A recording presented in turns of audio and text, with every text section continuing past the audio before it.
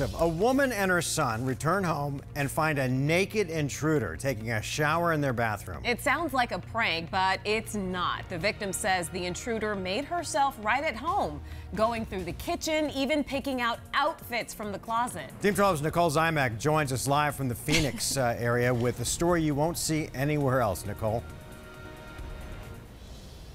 Yeah, and guys, the suspect has since been released from 4th Avenue Jail. She was booked on trespassing charges and is accused of leaving one Valley woman with a bizarre cautionary tale of that one time she came face to face with a naked intruder.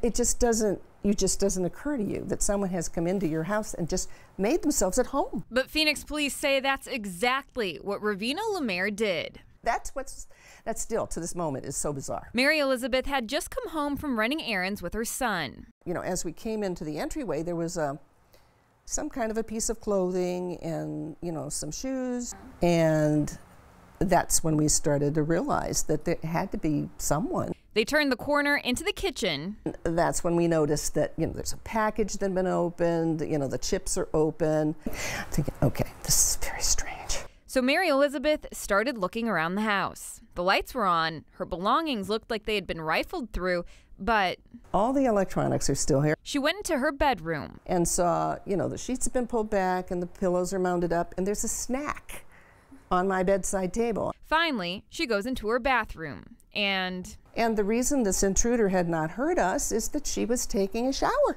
And she sees me and she screams.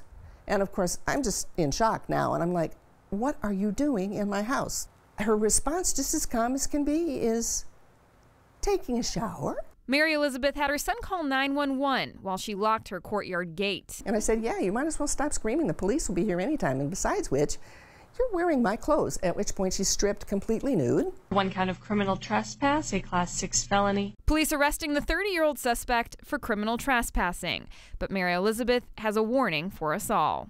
Be aware that there are bizarre people like this out there, that, this particular person obviously made herself to home in a very strange way, but, that might be someone who was wanting to break in. Again, Lemaire is no longer in jail. She told police that an acquaintance told her the house belonged to a friend who wasn't going to be there that day. For now, we're live in Phoenix. Nicole Zymak, 12 News at 10.